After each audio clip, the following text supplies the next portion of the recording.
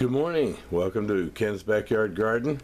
It's March 8th, and we're just kind of taking a look at the onion patch down here, considering it's all we've got.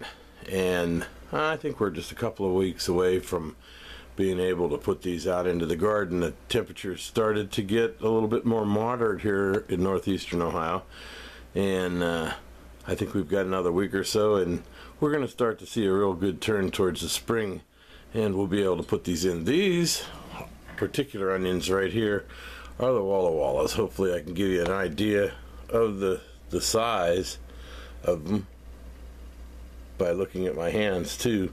We've got quite a few of them, so we're probably going to give a few of them away here and there. And these are the candy hybrids.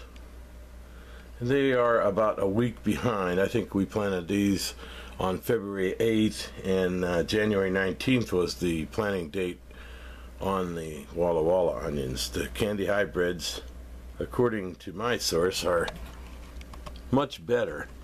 I'll give you an idea kind of how they look on the close-up. And with that, I guess that'll conclude this garden report here on this Saturday morning from northeastern Ohio. 34 degrees out there, and we're looking for spring. Catch you again on Ken's Backyard Garden.